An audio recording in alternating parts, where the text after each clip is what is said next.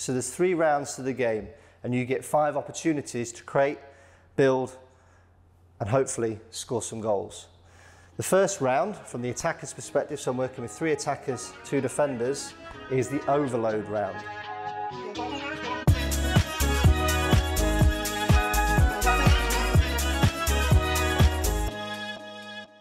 My name is Matt Jones. I'm an FA Regional Coach Development Officer, working in coach development, supporting grassroots coaches. Today I'm going to guide you through a finishing session, which is aimed at under 14s. Some of the aspects we're going to look at are deception. If you're one-on-one with a shooting opportunity, how many touches do you take on the ball? Is it a first-time finish? Are you going to look to create a yard of space to get round your defender? Or are you going to look to round your defender and have a 1v1 with the goalkeeper? And then when we move through the session to get to playing this game with a mate and or mates, so 2v1, 2v2, 3v2, it's the supporting role of that player in terms of their positioning and movement. Are they creating an angle to receive the ball if you want to bounce it off them as a wall pass? Or are you looking at a third player combination where it might be a up, back and through? So a typical grassroots coach wouldn't necessarily have access to the full pitch. So we're going to try and make this as realistic as possible and work in the third of a pitch. So that would be the area that I've got available to work with my players. For this particular practice we've got 12 players, but we'll come on to how you can adapt it with more or less players. The object of the practice is finishing, so we need goals in. Going to have goals at each end. And this practice I nickname like a mirrored or a split practice. So I'm going to put in 2 lines. Effectively, what's happening in this half of the pitch is the same as what's happening in this half of the pitch. Each goal needs a goalkeeper, which is going to test our shooters and finishers. And the way we would set up is defenders on each side, attackers on each side. And because I'm feeling generous, I'm going to give them 5 opportunities to work together as a team of attackers to hopefully create opportunities to score in and around the penalty box. So 12 players working in that's probably a 70 by 40 area, but again we can shorten it, we can widen it just to progress it or make it fit the needs of our players, but that would be the typical setup. So there's 3 rounds to the game and you get 5 opportunities to create, build and hopefully score some goals. The first round, from the attacker's perspective, so I'm working with 3 attackers, 2 defenders, is the overload round. So they get 2 opportunities to begin with 1 defender resting, to play 2 2v1s.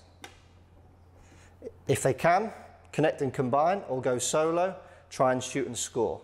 If the yellow defender intercepts or tackles, turns over possession to keep them motivated, their challenge is to drive to the halfway line where they would also get a point.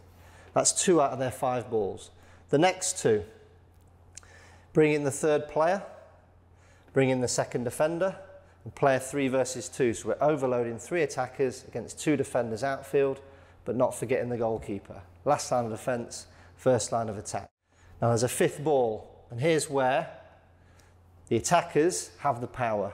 So football's about decision making. We want to empower our players to make decisions, hopefully good, creative, purposeful decisions. But they can choose whether to play a 2v1 or a 3v2. They would just need to communicate it so that if they're playing a 2v1, whichever defender is rotating takes themselves out of the equation and we play that scenario. Round 2, matched up round. So you can play 1v1 for 2 balls. You can also play a 2v2 for 2 balls. And then for the 5th ball, you've got a choice as to whether you play 1v1, 2v2. Again, same scoring system applies. Attackers are trying to connect and combine to score or go solo. Defenders are trying to turn over possession, drive to the halfway line. Now we're moving into the 3rd round. Bit of organisation. You're going to rotate as you might do throughout and make sure that you've got 2 attackers. So the same would be on this side. 2 attackers playing up against 3 defenders. Why are we doing that? Well, the 3rd round is the underloaded round. So remember, we're looking at the attackers and we're focusing on this half. Typically in grassroots football, as we've done in the 1st round, we would outnumber the attackers versus the defenders. Why? Because we want them to experience some success. But in a game of football, grassroots or the pro game, a lot of strikers are either matched up or outnumbered, especially when you're in and around the penalty box. So we're going to try and create that problem and give them an opportunity to experience it and solve it. So first 2 balls that they're going to take out, you're going to play a 1 versus 2, so 1 defender resting. And if I haven't made that point clear, when you've had a go at 1 round versus 1v2, and you come back and recycle, you would obviously change the player who's attacking and also change the defender, because we don't want a player waiting off for too long.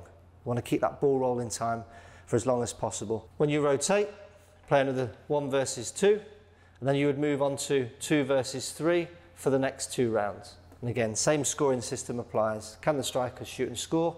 Can the defenders intercept and drive to the halfway line? And then for that last bonus round, they would then get to choose whether or not to play a 1 versus 2 or a 2 versus 3 where they're outnumbered. The last round is the bonus round.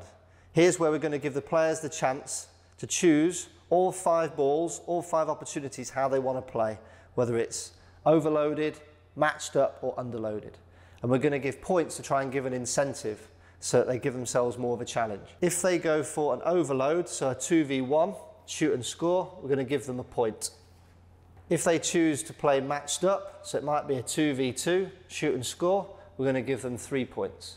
And the same point system would apply for the defenders, so there's a little bit of risk and reward. So in this case, if the 2 defenders intercept and drive to the halfway line, turn over possession successfully, we're going to give them 3 points. If the attacking team are feeling really brave and they play a 1 versus 2, where they're heavily outnumbered and underloaded, and they shoot and score, we're going to give them 5 points.